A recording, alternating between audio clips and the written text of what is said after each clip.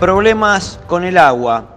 En los últimos días creció el consumo en la red de agua potable y generó baja presión y faltante en distintos barrios de la ciudad. Luis Ponce habló y dio detalles de cuál es la situación en la actualidad. Al bajar la temperatura, el consumo también baja y en estos días hemos tenido muchos menos reclamos que en lo que veníamos teniendo la semana pasada, en lo que es lo llamado al 147. Así que estas bajas, que bajó un poco la temperatura, nos ayuda mucho también a nosotros para poder llegar a todos los domicilios con la presión adecuada. Reunión por radicación empresaria. Esta mañana concejales del bloque Juntos por el Cambio mantuvieron reuniones con representantes de la Cámara Económica, el Centro de Ingenieros, la Asociación Ambientalista y también del Parque Industrial. La idea de este encuentro fue la de seguir avanzando en aclarar algunas dudas que tienen los ediles de la oposición. Básicamente eso, tener un conocimiento para que sea toda esta documentación adjunta al expediente.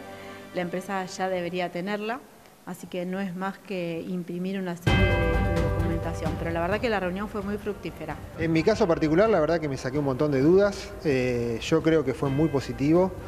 Creo que es un tema que hay que tratarlo con mucha seriedad. Nosotros estamos planteando un montón de dudas que las estamos evacuando una por una. Ganaba Flandria y se suspendió.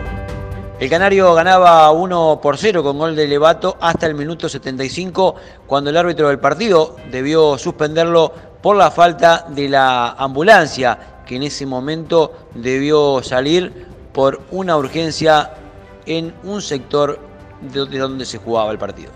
Concejales con el intendente en general Rodríguez.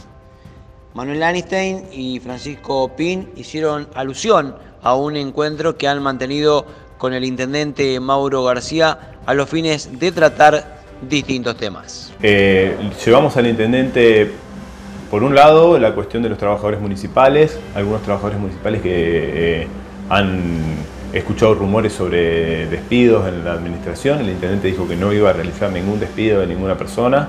Llevamos la inquietud de los recortes salariales que el intendente se comprometió a revisar. La única manera de poder resolver cuestiones que por ahí se trabajan en el legislativo es con el acompañamiento del departamento ejecutivo. Mauro, que hoy es nuestro intendente, viene del legislativo y tuvo una iniciativa muy buena que fue llamar al bloque de concejales de Juntos por el Cambio.